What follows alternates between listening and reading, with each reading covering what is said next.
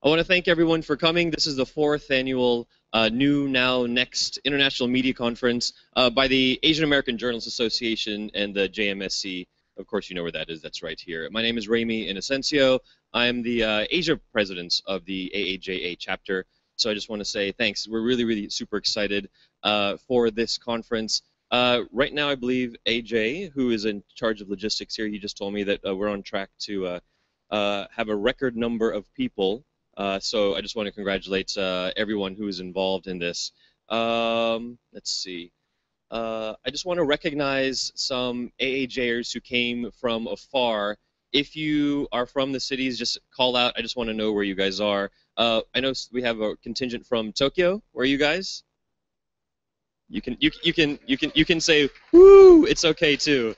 All right. AAJers from Seoul. There we are. Yeah. And from Singapore, I know you're out there. All right, 1, 2, 3, 4, 5.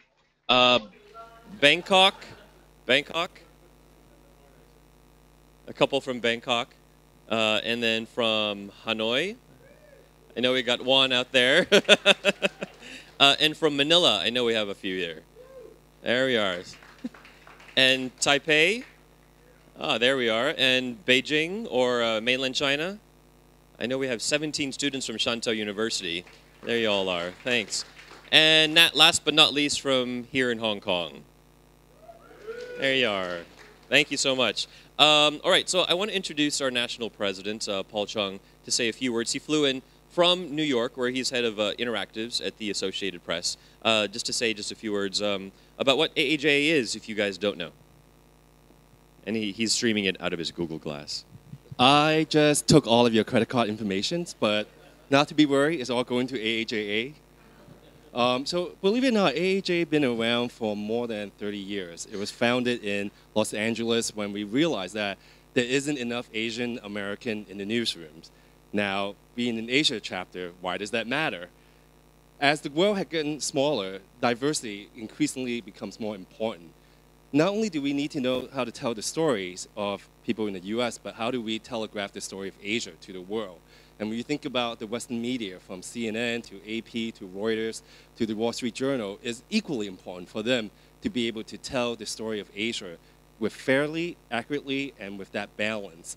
And hence, AAJ's mission spread to Asia in a way that is different than our mission in the US. So I'm really proud of what we have done in the Asia chapter, from a chapter of 10 to 20 people when we first started to a chapter over 100 people right now. It's actually 180. So it's actually the second or the third largest chapter of AAJA behind New York and Los Angeles. And as I mentioned last night, Asia chapter is the chapter that brings the Asian in AAJA, and I'm really proud of the work that the leadership team has done, in Asia. So if you haven't joined AAJA yet, you should do it now. Why? Because of conferences like this, it really put you in connection with great people like the panelists that you're going to see today. Ted Anthony from AP, Paul Beckett from Wall Street Journal, Alan Soon from Yahoo, Dave from Reuters. Bloomberg. We didn't talk about those companies. So this is, really good chance for you to connect with the top of the top in Asia, and we wouldn't be able to do it without an organization like AAJA. So again, great job for this kickoff, and kudos to the Asia chapter leadership team for putting together one of the biggest conferences in Asia. Thank you. In addition, I'd like to give it up. Give it up. Thanks, Paul. In addition, I'd like to thank our sponsors. We have all of them listed on this board right here, everything from Google. A shout out to Joyce Howe, who will be talking about Google for Pros later on. Cathay Pacific, who's sponsoring 2 round-trip tickets to anywhere in Asia. This is the 4th time that Cathay Pacific is doing this in the 4 years that we've been doing N3. Bloomberg, of course. Grand Hyatt, giving us 2 nights hotel at the Tokyo hotel. Oppo, Xiaomi, and OnePlus, or actually Oppo and Xiaomi, are giving us 10 Android smartphones that we're going to be raffling away. More on that later. Key Club, of course, for those of you who went last night. Connext, I think all of you got a charger. If not, check in with registration for that. Jollibee is going to be sponsoring our lunch. I know a lot of you like fried chicken, like myself. The Associated Press is sponsoring notebooks. Lux City Guides also with our raffle. Medium Asia, who helped put us in touch with Key last night, as well as many anonymous AAJ sponsors who gave, honestly, a lot of money, but they just wish to be anonymous. So thank you to everyone there. Also, I want to recognize our JMSC volunteers before we start, because without them, they've been our liaison. So anyone in a black shirt with the JMSC logo, like Kevin Carreau here, please say thank you to them, because without them, AAJ wouldn't be able to do this kind of stuff. And they're all student volunteers, so they will be looking for jobs later, so please be nice to them. Finally, I'd like to introduce Ying Chan to say just a few words. She's Dean and founder of the JMSC, and then after that, she's going to take over for our first All-Star panel. Thank you. Thank you, Amy. Welcome, everybody. My name is Ying Chan. I'm Professor of Journalism and also Director of the JMSC at the University of Hong Kong. The JMSC is called a center, but in fact it is a full-fledged academic department. We offer undergraduate degrees, professional graduate degrees, and MPhil and PhD degrees. And we've been around for 15 years. And when I came back from Hong Kong, from the US, to create a program, and I'm still stuck here now. And I'm very honored to partner with AAJA, because my heart is really with AAJA. I was in New York. I was in that loft on the east side at the preparatory meeting of the Asian AAJA New York chapter. And that was probably 2 decades ago. Yeah. And so I'm glad to see many friends from the US. Last night at the key reception, we have many alums also working in this industry now, and many of them were at the reception. So for our visitors from outside Asia, the news is that there are jobs in Hong Kong, in Asia, various kinds. If you're ambitious, you're entrepreneurial, and we'll soon find out also from our chiefs. We have an excellent panel of chiefs of major media organizations. So welcome, everybody. Enjoy the 2 days of conference. And the conference is being streamed live by our team of students at the back. Everything is on record. And Remy will announce, we have the hashtag on Twitter. So I encourage you to tweet and blog and put us on Facebook. So thank you. All right, great. And the hashtag for that is N3Con. All right. So with that, actually, Ying, don't go anywhere because you're just going to stay back here. All right. So I'd like to call up our first panel of Asia Pacific news leaders just to take the stage. And Ying, I'm just going to give this back to you, and we'll have at it.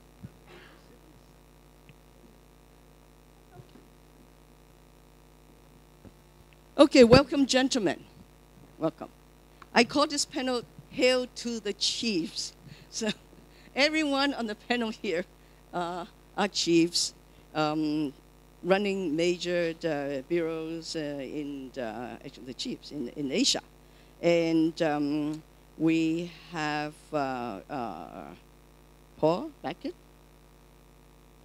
running, Wall Street Journal Asia editor, Ted Anthony, Ted, AP Asia Pacific News Editor, David Merritt, Bloomberg Asia Pacific Executive Director, Mark Levine, AFP's Asia Pacific Editor-in-Chief, also Alan Soon, who's also from Singapore, he's based in Singapore, Yahoo's Southeast Asia's Managing Editor. So what I'm going to do is that I'm going to throw a few rounds of questions, and we'll have the chiefs answer them. And I would not dare to venture, actually, to introduce them because I don't want to make mistakes, because they're such a long, distinguished journalism history. So they will introduce themselves very briefly, and then we'll open up to the floor. So get your questions ready. And you rarely, I don't think you ever have this chance of 5 chiefs in the same room on the panel answering your questions. So get your questions ready.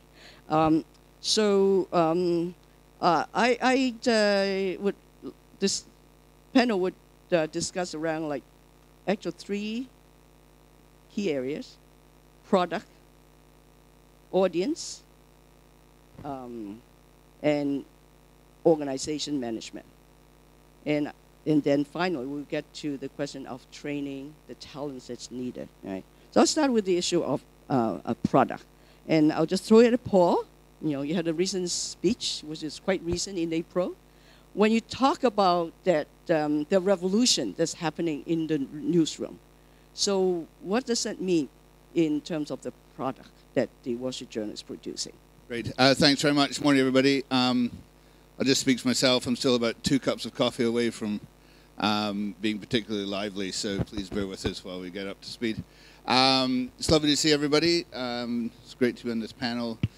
What is changing, you probably do read an awful lot that's really depressing about journalism at the moment in terms of jobs, in terms of all the things that are changing, and it always seems to be in some way or another for the worst, and people of our generation all too quickly look to a golden age which, of a decade ago or 2 decades ago.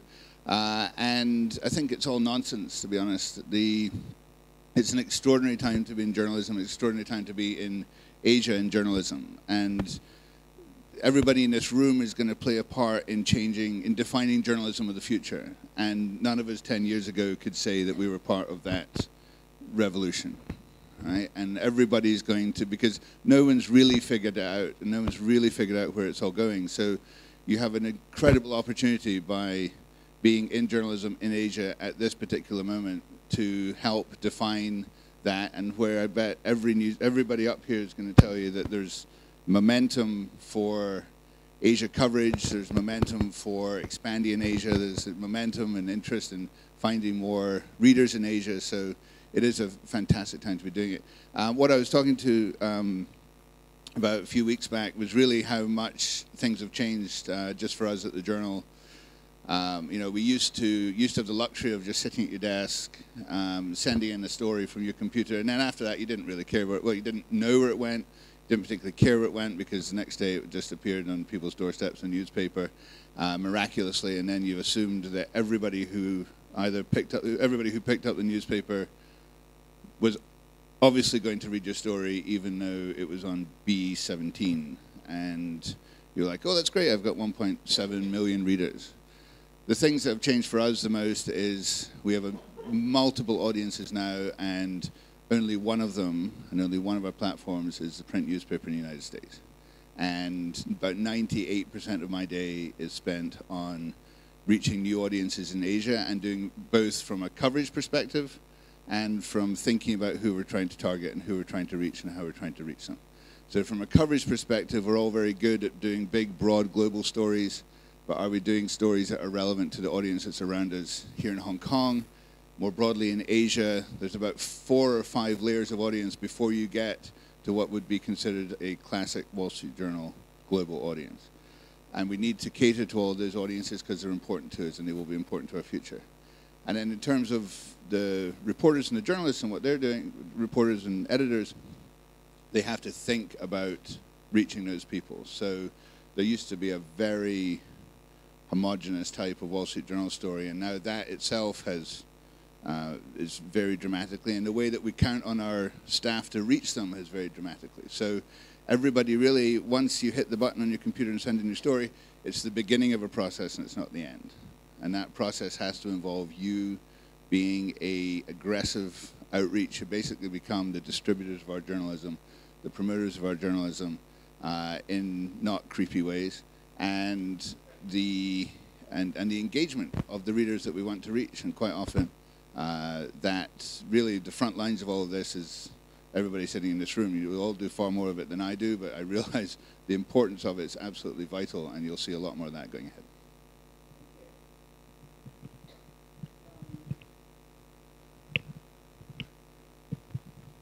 Thank you. Next, maybe we'll go to Bloomberg. Yes, here.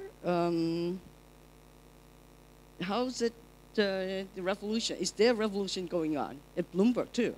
What kind of news products you are producing? Sure. I mean, I would agree with everything that Paul said. It resonates with the experiences we're having at Bloomberg News as well. And the growth story is the same as well. And Asia is really the biggest expanding area for us in terms of headcount and in terms of the interest in the stories and the new audiences. And what we're trying to do is to reach the audience across the whole spectrum of the sort of news that you're delivering. So whether it's the one-line headline, which is from the breaking news story, all the way through to perhaps a 2,000-word feature that runs in one of our print magazines, and everything in between. And so what we're after is the sort of journalist who can be adaptable and flexible and change gears in between all those different modes. And as Paul said as well, promoting and being the advocate for their journalism, so whether it's on Twitter, social media, perhaps speaking on radio, doing a hit on television, thinking about how their story is going to play out, both on the Bloomberg terminal, which is our core audience, on the web, on mobile, on radio, on TV, and in one of our print magazines as well. So it's incredibly complex now to think about all these different audiences that you have to cater to.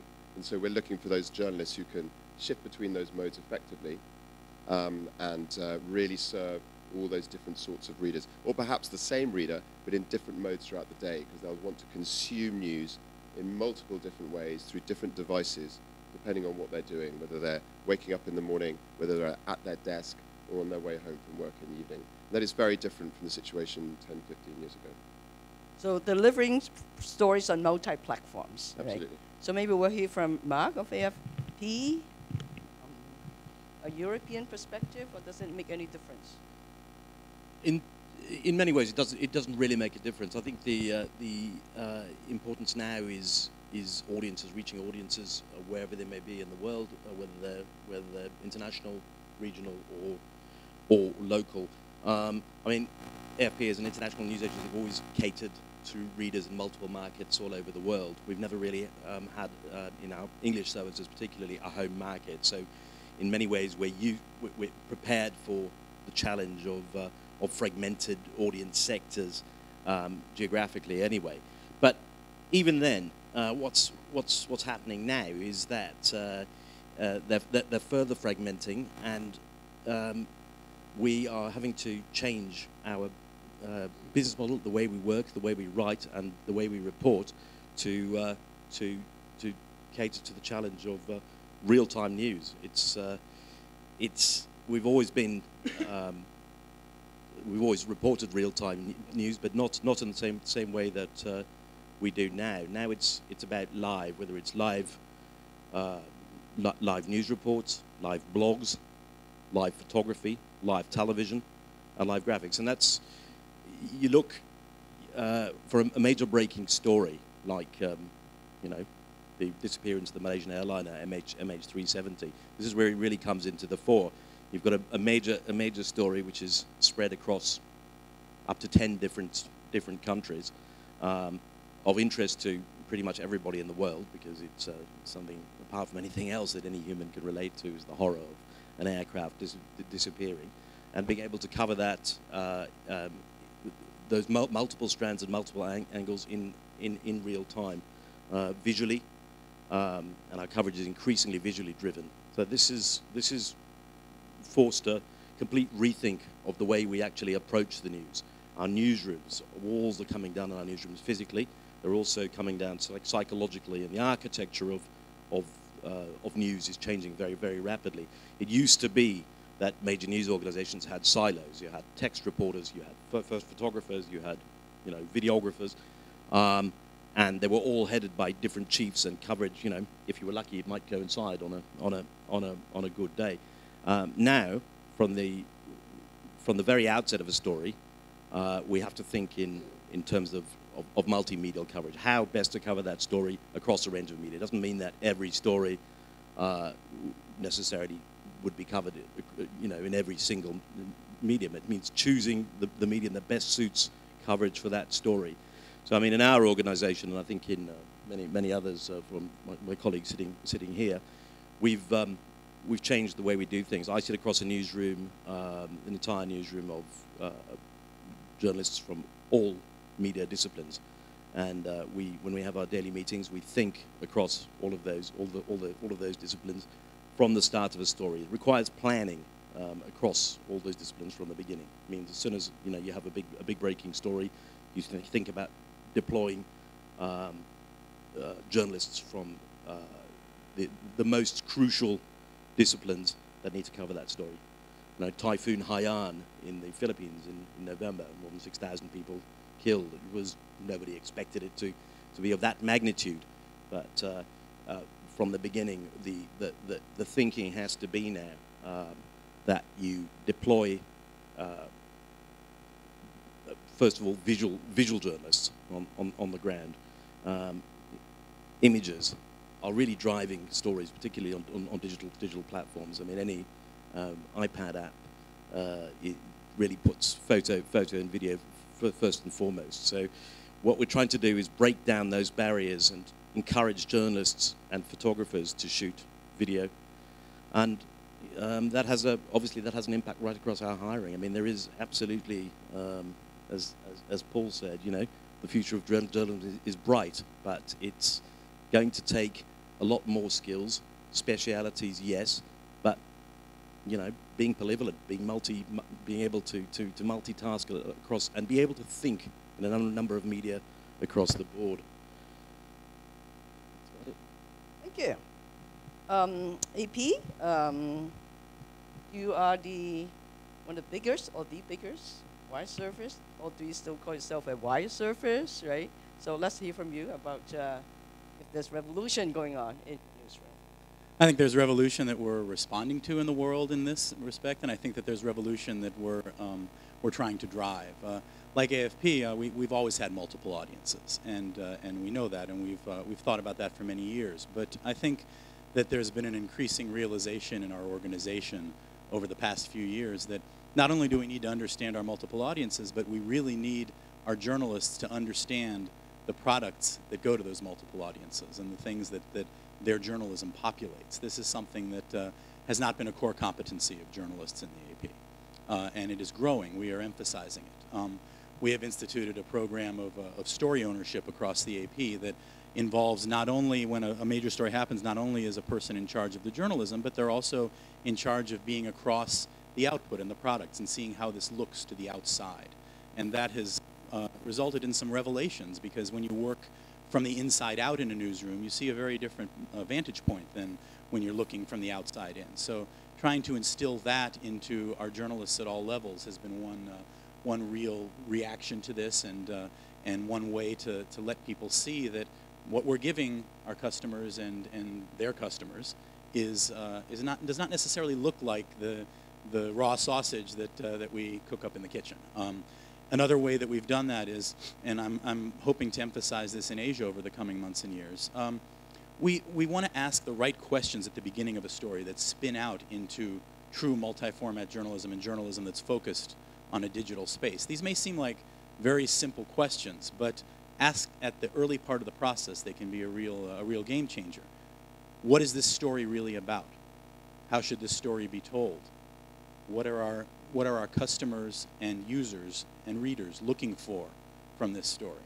They're very basic questions, and they may seem a bit of a truism, but when you ask those at the outset of a story, and not just enterprise stories, but in breaking news situations, you can come up with plans, and you can calibrate and direct and conduct the symphony of all the journalism better if you're conducting it to a specific set of themes rather than reacting. And we're good as news organizations at reacting. We need to be.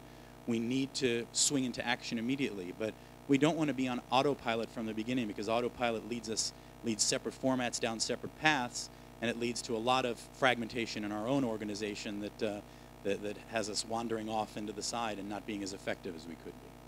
Thank you. Alan, you're the Yahoo Southeast Asia's managing editor. And Yahoo is quite different, very different from the traditional news organizations. So what's your take on all these issues? Yeah, so the interesting about Yahoo is that we're always known as the granddaddy of the consumer internet world. And we've been around for, I would say, about 15 years now. We're not young, we're not that old either. But we do have a lot of things that we're working on in terms of trying to understand exactly where things are going as far as online journalism goes. So right now, the big focus for us is around this whole shift toward mobile. We're calling that, the big strategic platform shift of this age. And it's no longer about, the medium being the message. It's now the distribution is the message. And that's exactly where we're focused on. We want to make sure that we understand exactly what consumers are doing on their mobile devices, how they're consuming news, how they're sharing it, because that really frames the way we tell our stories. And this is something that we're going to be spending a lot of time on going forward. We already do. We're putting in more resources into it because, the way people use their phones is very different from the way they use their desktops. So for us, that represents a massive revolution in the way that we think and the way we act as a team. The stories that we used to cover on desktops, on PCs, are not the same stories as we would cover on mobile. The way we would present those stories would be different as well. So a good example is the way we would crop stories. How would you crop a story for a mobile phone, right? The great newswire services like AP, AFP have long dealt with photos in their full size, believing that they were going to appear on the front page somewhere. But for the mobile audience, it's a whole different ballgame. How do you make sure that the photos appear the way they should? How do you make sure that the photos carry the same quality when it comes to color, or if it's black and white, how do you make sure you capture all of that within the same amount of space? So a lot of these things are becoming increasingly important for us as a company to understand how do we distribute better, how do we make sure that we're providing the right content in front of people. We're also spending a lot of time on personalization, which I know is often a very loaded word in a context like this.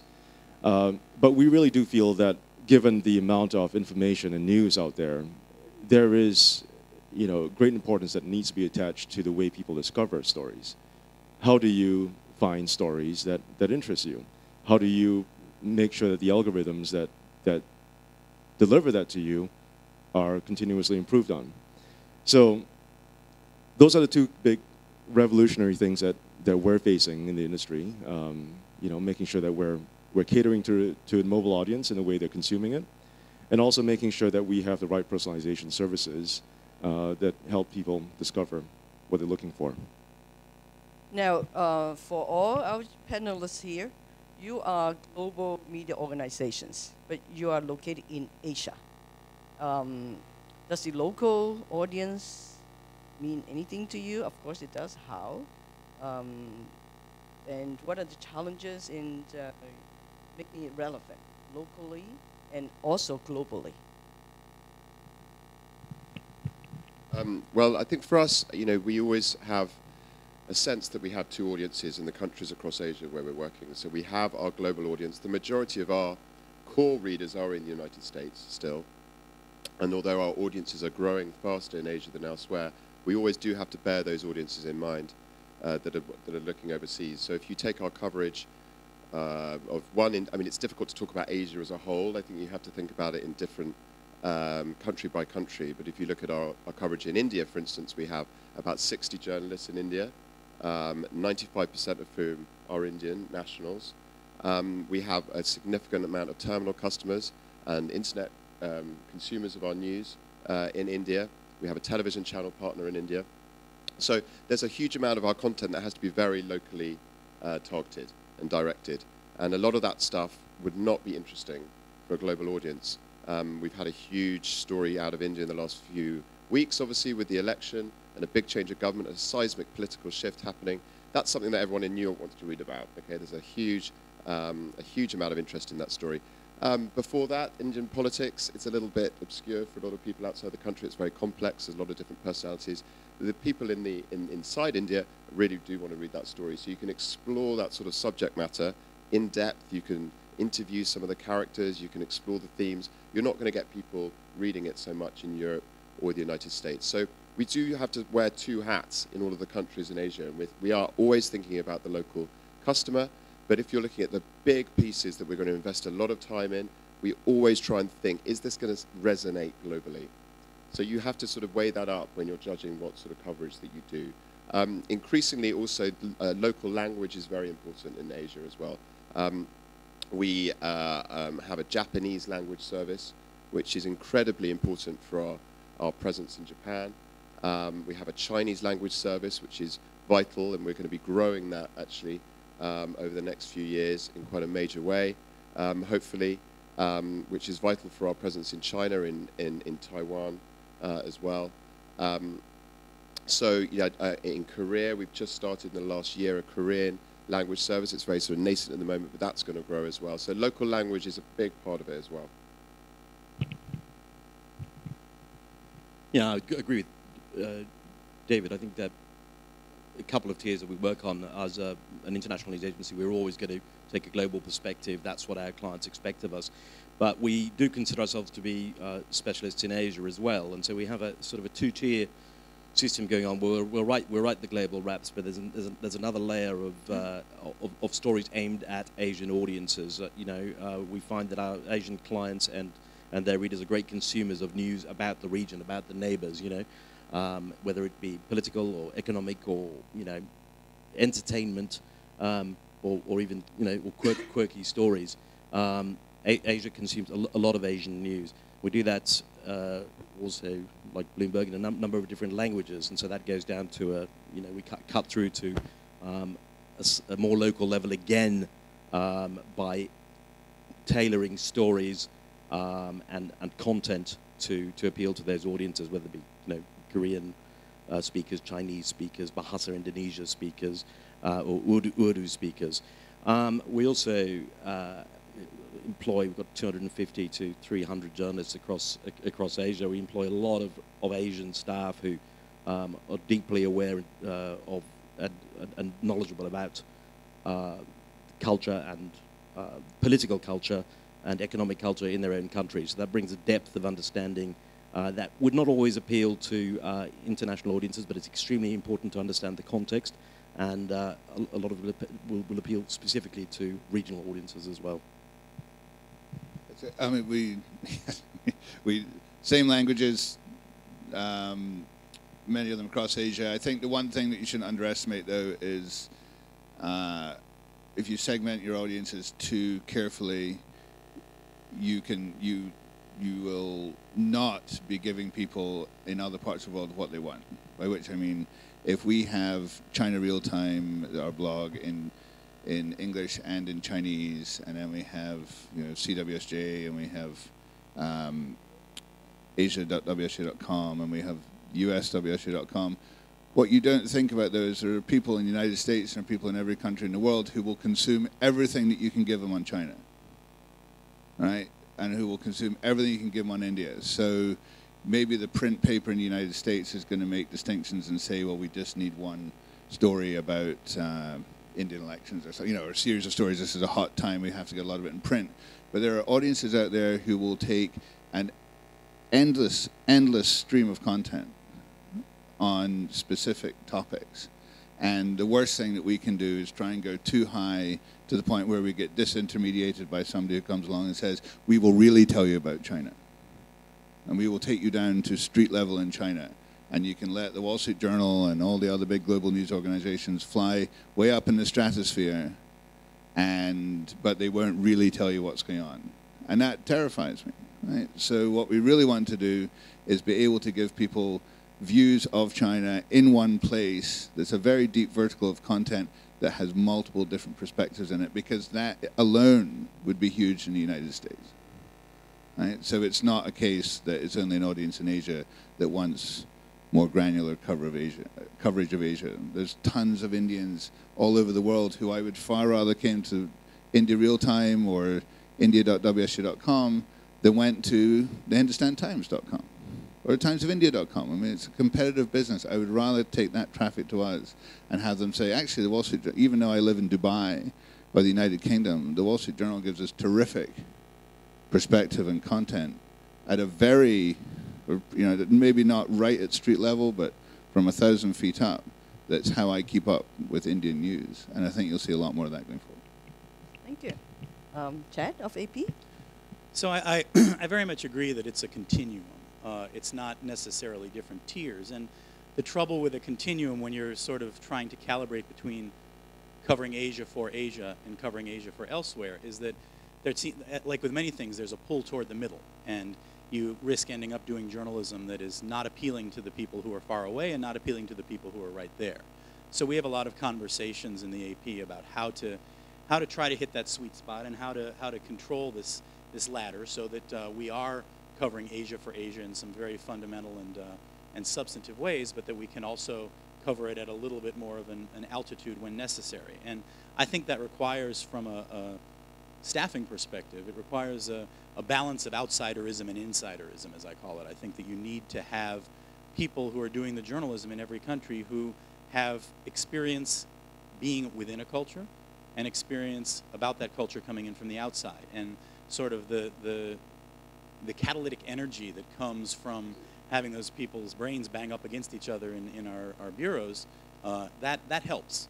And that helps keep us honest, because we are always asking the question, who is this relevant to, and how can we, what relevance, what audience are we aiming at for this? And we don't always get it right. I think that we do want to try to determine when something is a breakout story, but I also think that we want to take steps to make things a breakout story sometimes, to say this is a moment, this is an inflection point, let's write this and film this and photograph this big. And that's something that we talk about a lot as well, because I think that if we don't do that, we are going to miss the boat on a lot of stories that we're maybe a little bit in the weeds on, but that we need to see are big. And what I found also is that many of the 30,000-foot stories, if they're not written too much for an American audience or geared too much toward Americans, they work locally too, because people are looking for a little bit more perspective on that stuff. So often when you say this is going to be something that's a little bit more in the clouds, that ends up working for the Asia audience as well. Thank you. Alan? The Asian audience is obviously important for us because this is one of the fastest growing regions in the world when it comes to mobile consumption. So if you look at what's going on in India and Indonesia, for example, it's not just a mobile-first audience anymore. This is the assumption that we had 5 years ago, right? We thought that anyone who was coming online for the first time was coming online through mobile phones, which is true, yes. But what we're also noticing now is that mobile is the only platform they're coming on, right? So what's different about the emerging markets in Indonesia and India is that when people are going to get online, they're going to get online through mobile phones only. They're not going to buy a desktop, right? Not many families have that privilege. So that becomes a huge shift for us in the way we're looking at it. And to the point that I was making earlier, the importance of understanding what the mobile audience needs and wants, and how do you tell a story according to that. So to answer your question around our overall interest in Asia, yes, the emerging markets are important because that's where the next 100 million users are coming from. That's where the next 100 million of internet users are coming from. As far as Southeast Asia goes, we provide services in basically 3 languages, English, Vietnamese, and Indonesian. We're on the ground. We've got local teams in Singapore, Malaysia, Vietnam, Indonesia, and Philippines. Thank you. I've thrown one more question to the panel here before I open up to the floor, so get your questions ready. We have many young, aspiring journalists here. So when you hire, what kind of talents you're looking for? You tell us. Well, just coming back to what I mentioned a bit earlier, I think flexibility these days and adaptability is a key thing that we're looking for. People who can switch gears between different modes of telling a story are very appealing. Here in Asia, I think this group of people here, you can just see the diversity.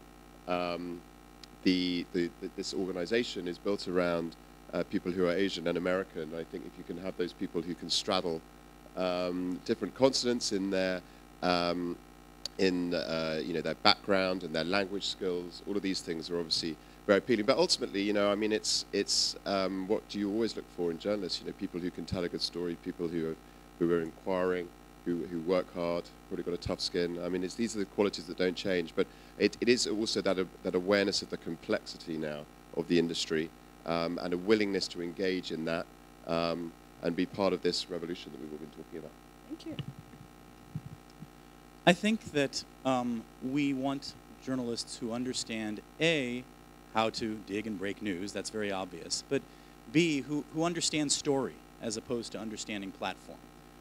We have many people who come to us and they're talking about things purely in terms of their native platform.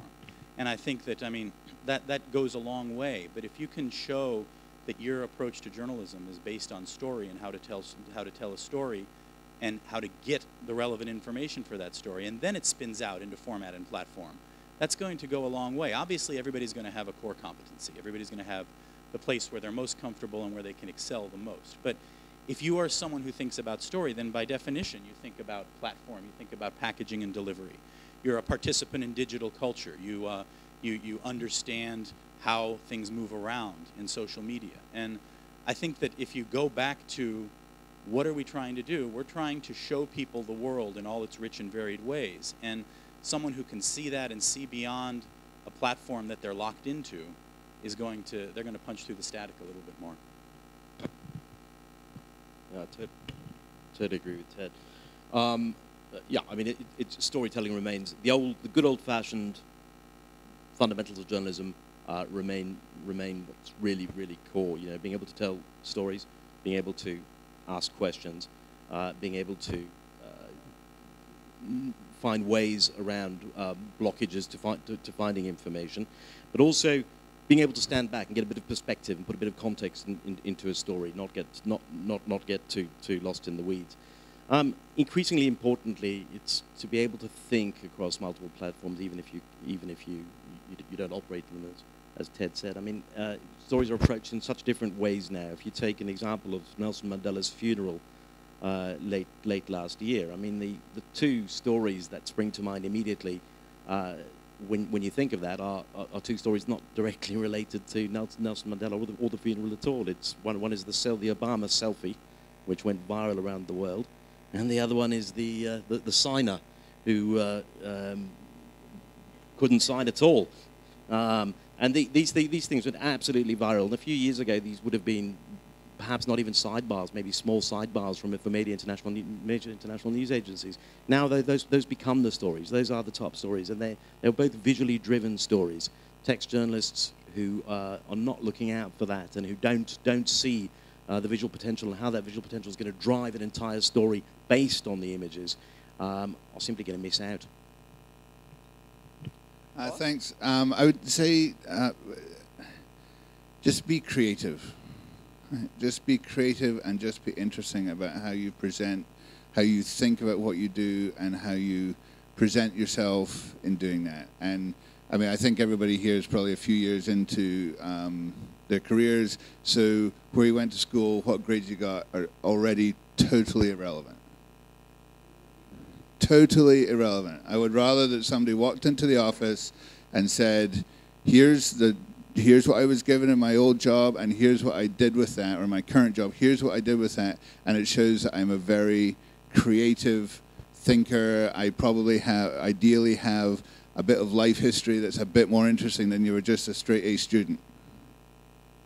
Right? Something that is just going to say, I recognize that we are in a creative industry, right? We're not bankers and lawyers, with all due respect to bankers and lawyers. We're in journalism for a reason. And it's a far more creative industry than it was at any point in its history up until now. So you can get to be a bit film director, you can be a bit movie producer, you can be a bit artist, you can be a bit writer. You just have to come with ideas. The thing that kills me with, especially with job applicants, is it looks absolutely fantastic, right? Glistening resume of extraordinary academic achievement. And then you sit down opposite that person and you just can't have a conversation. It would be the most boring person to sit next to at a dinner party that you could imagine. Don't be that person. Right? You're going to be talking to people all the time. And if you're coming in to talk to me, or you're coming in to talk to anybody in this panel, the first thing we're going to use that for is a proxy for how you would do your job. And I really don't want someone out there representing the Wall Street Journal who, if I was going to talk to the same source, that source would say, oh, it seemed pretty smart, but God, they're really dull. And I don't want to talk to them again. It's a proxy, right? Your interview with us is a proxy for how you would do your job as a journalist. So you need to be able to bring all of those traits just so that you have ideas. And I mean, just look at us. Honestly, you can bring creative, exciting, interesting ideas to this equation far more than any of us will be able to tell you, be creative in this way. Right? And just please embrace that and just be think way down the line about how you can present stories and kind of ideas that you can bring to the table. It just makes it far, far more appealing. And teach us something. So I'm going to try to be a little provocative here and shake things up a bit. So I don't agree that the storytelling is the most important component of new media. I actually believe that the platform is the message, and getting the platform right really frames the story that you're trying to tell. And this is what we're looking for in terms of talent. We're looking for people who know how to use different social media channels, for example. When do you decide to use a photo on Twitter versus a photo on Instagram? Understanding that is the critical part of, I think, the digital revolution and where journalism is headed. I'm looking for people who know what are the up-and-coming new platforms, people who have an eye on some of the changes that they want to see in the way apps work, for example, and workflows. How do you take a story and add more elements to it? How do you figure out, do you want to use a tweet in this case? Do you want to use a photo instead? Do you want to use an embedded video? So the people who understand how to use these different types of technologies and platforms are the ones who end up telling a much better story down the line. And I think this is of utmost importance for anyone who's looking to enter this new age of journalism, I'd say. Can I rebut the provocation? I actually don't think there's any point of disagreement here. I think that storytelling has become, I think that storytelling has become understanding platforms. And I think that being able to operate in those platforms, that blows back to the beginning of the process. And if you don't have the beginning of a storytelling process in journalism that is thinking about the platforms that you're referring to, then you're not a competent storyteller in today's world. So I actually think that although maybe it's provocative, but I don't think it's a point of disagreement, because we've simply expanded the notion of storytelling to understand where it ends up and then loop that back into our storytelling decisions. I think, and you're also expanding the notion of journalism. I mean, because the industry is being disrupted. What makes the core of journalism, and it's also expanding. So maybe with that, we'll go to the floor. Okay, some hands goes up first. then the gentleman there. Yes. Identify yourself briefly. Tiffany App from the South China Morning Post. I'm just wondering how well you think heavy multimedia immersive packages like Snowfall are really resonating with your audiences, especially in light of the leaked New York Times innovation report. I think I've been enjoying some of the work the Wall Street Journal's been doing, the Kowloon Walled City. My own organization did something on Tiananmen. We poured, I think we had 12 people working on it. But at the end of the day, do you think that readers are consuming it? Because I think there's a tendency to tweet about it, look at it, and then after 3 minutes bounce from it. So people are sharing it, but are they reading it? And it was 3 years ago since Snowfall came out, it won a Pulitzer. I think a lot of people thought it was the future of journalism, but is it? I think it is as one of the ways to tell stories. So the Kowloon Walled City piece that you were nice enough to reference, that was a big interactive plus a 17-minute video, which is very, very long for us. And between translating it into Japanese, Chinese, obviously it was in English, Yahoo was nice enough to pick it up. So we ended up with about 3.4 million views, right? That's very good for us, especially for something that's not a core topic for the Wall Street Journal. So yes, I think they are, if you present it in eye-grabbing ways and think very hard about how you're going to keep the audience. The thing I would like to do in terms of what you don't want really is to trap yourself into these all have to be built from the ground up every time. right? And these are somehow totally special, and they're all off in a little lab somewhere that produces them, and they build them from scratch. What you really want, and what we've been trying hard to do, is come up with templates that you can use over and over again with minimal adaptation. So if you look at it from a US end, we had 2 at the end of last year. One was on drug trials, another was on lobotomies that have been performed on World War II veterans. Both of those took us very approximately 6 months to build each, right? We can now put together one of those immersives in less than a week, right? And that is what you want to get into it for stories that merit that kind of treatment. You want to be able to produce them over and over and over again and build them into the flow of everything that you offer. So when they're good, they absolutely resonate. And what I would really like to do, in addition to making them very regular, is make them about core topics that people recognize as the franchise of the Wall Street Journal. And yes, because I know on Kowloon Walled City, for instance, all the little videos that were on the side were the most popular videos on globalwsj.com, all 5 of them for about 2 weeks. So yeah, I think they're, I mean, not everybody, but not everybody reads the, I'm afraid to have to tell you this, but not everybody reads to the end of your story. Okay? So, you know, how engaged they are, yeah, the important thing is, like, you know, yes, are many, many people getting a lot from it? Yeah, so that's plenty. Others want to jump in? I think the answer to your question, like so many things, is a fragmented answer. We had a long-form story not long ago in which there emerged a great debate in the comments section that got kind of nasty about the closing quote, the kicker quote. And I thought that that was a very, to the point about are they reading it, I thought that was a very interesting signpost for us.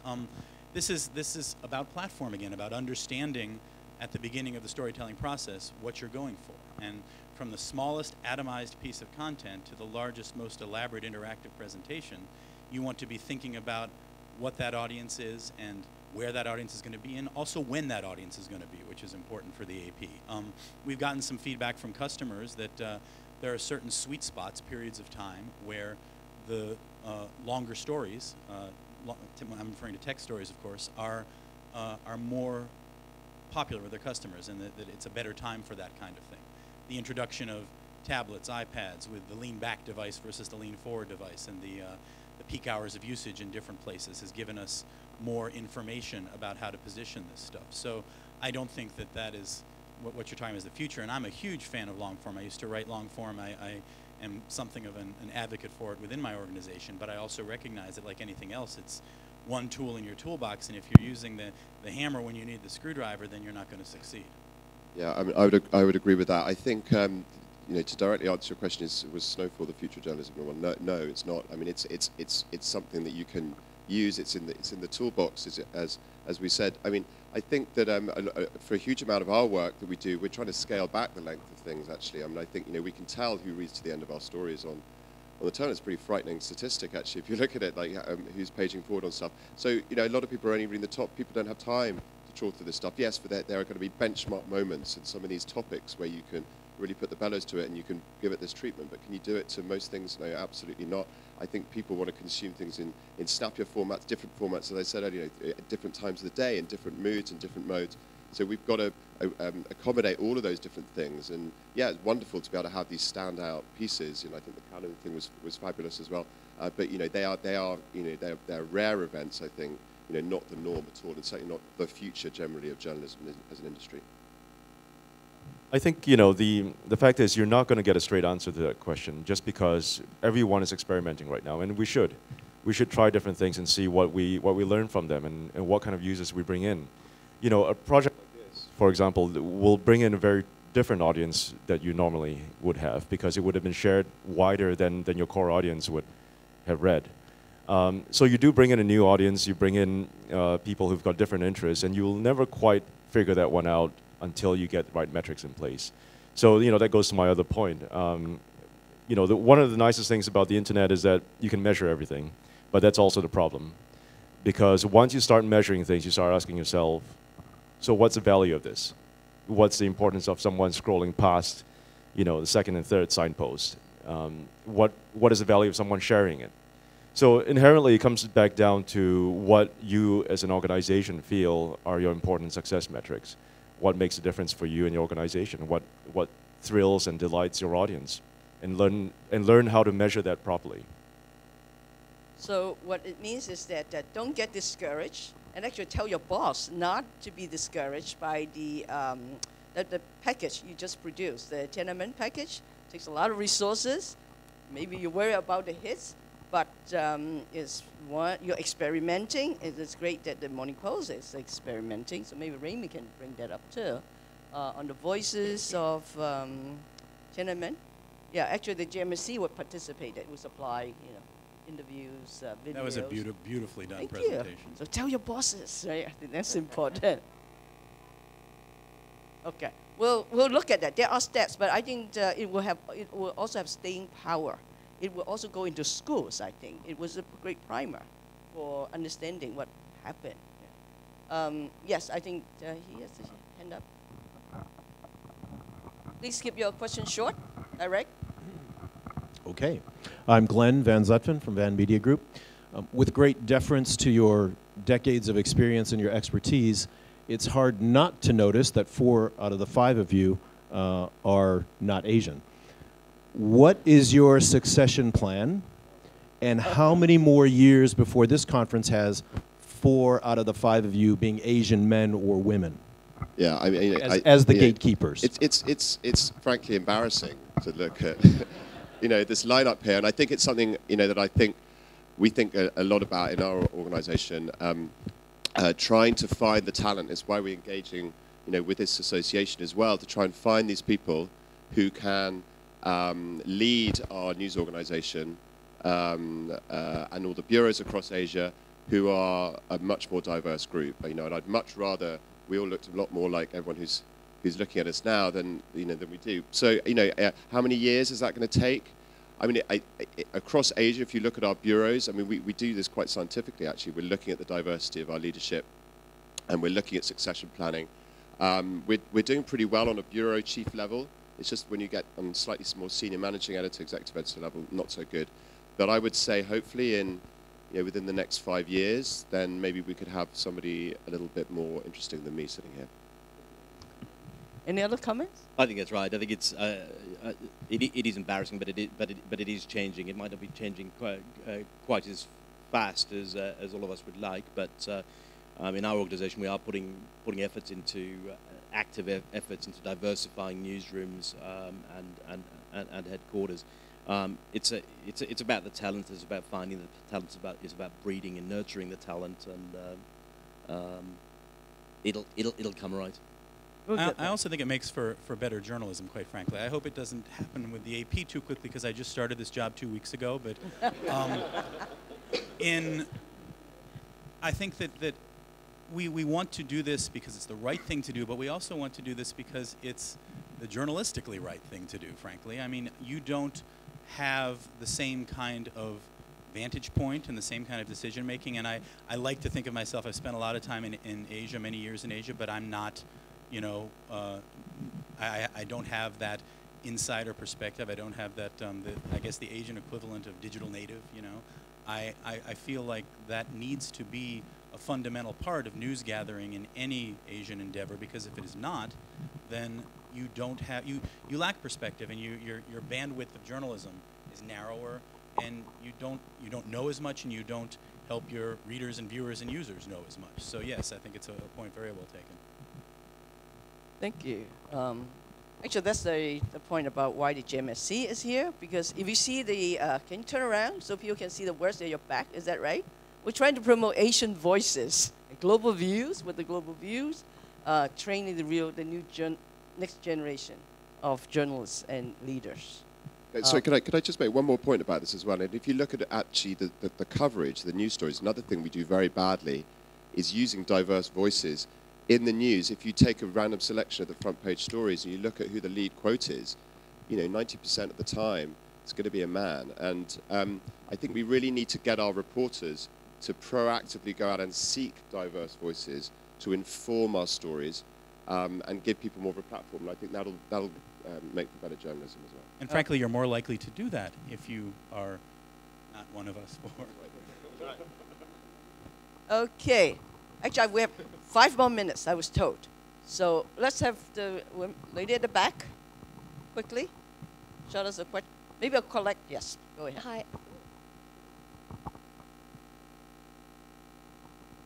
Hi, can you hear me? My name is Nadia Daly. I'm with CNN here in Hong Kong. As you guys are all talking about, our industry is seeing a very significant migration of audiences from traditional media to newer media, online media. And even though traditional online media is seeing a lot of extra, people are looking at traditional media sources on online platforms, what's quite difficult for many traditional news outlets is to make money from this. So I'm quite interested to hear how you think, what you think the best funding model is to monetize digital media. I think there's another panel to deal with it. Yeah, go ahead. You raised an excellent point. I mean, the way we refer to it internally, I don't think this is our original phrase, but the way that basically we've gone from getting dollars in print to dimes online, right? And we know what the metrics are. It's difficult to find. I think it's going to be hopefully the end of the collective madness that took hold of everybody in the early 1990s when we decided that something that had cost us a lot of money to produce and that people had been willing to pay for in print for over a century suddenly should just be given away for free. Right? I mean, it does cost a huge amount of money to put together good journalism, and we need to be very compelling and much better at convincing people that it's worth paying for. So from our perspective, I think a lot of the drive will be around subscription. Frankly, advertising revenue is always going to be tough. It would be nice to have, but the print revenue, you know which way that's headed in advertising. The digital revenue, it's going to be a long time before that comes up on the advertising side to come anywhere near it. So there'll be a big emphasis on subscriptions, and then that's around, so what are you offering people for subscription? What are the value? In fact, are you really subscribing? Are you inviting them to join? Are we going to have members rather than subscribers? And if you're going to have members, then what are you getting in addition to, at the moment, hey, you get to read the rest of the story, right? We got to be able to say this is genuinely valuable to you. There are people like you who are also here. What other opportunities can we create in terms of a community? What are the extra privileges that membership of the Wall Street Journal can bring? And I think that is where, certainly from our perspective, we would be putting our chips going forward. I think it depends on the organisation. I don't think there's one model that is best for the industry as a whole. I think it depends on the audiences that you're serving. The FT has a very successful subscription model because they can charge. You can charge money for premium financial news because it's got a more of a financial value to it for the readers. I think the Wall Street Journal is operating a very successful subscription model. We have a very successful subscription model with our Bloomberg terminals, which are very expensive. $20,000 a year. People pay for them. It's not just for the news; it's for all sorts of things. But that gives us a big luxury because that funds the news organisation.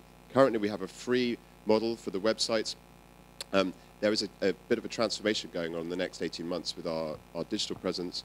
Our websites are going to be redesigned. We're actually going to be launching some new digital properties over the next 18 months, including localized websites across Asia. And initially, these are going to be free. As I say, we have the luxury of being very well funded from the terminal side of the business. So we don't have to do a subscription at the moment. Will we down the line? We might consider it. But right now, we're in the process of redesigning those sites, trying to broaden the audience.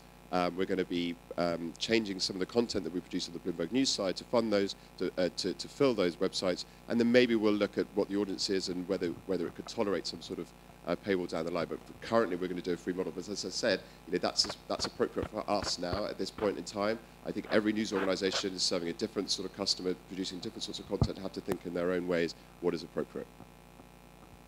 I guess I won't answer the question directly, but I will throw one additional thing in, which is I think that understanding audience and unlocking the secrets of audience is a key to building that model. And in the AP's case, understanding the customers that we serve that serve that audience. Because I don't think you're going to be able to have any business plan that has any real chance of success without deeper metrics and deeper understanding of that audience. Okay, can we take one more question? Okay, I saw this hand first. Hello, my name is Chewon-jo from Seoul, South Korea. I'd like to hear about the specifics about how all 4 news organizations treating the SNS, like how to verify the SNS coming from the Facebook or the Twitter. Because I come from South Africa, I don't know much about the news organization from around the world, how to treat the SNS like Twitter or Facebook, or also how Yahoo treating this kind of SNS stories to upload the pages through the Yahoo. So I want to know the specifics. Thank you. Sure. So let me get this right. So the question is around how we validate, verify user-generated content?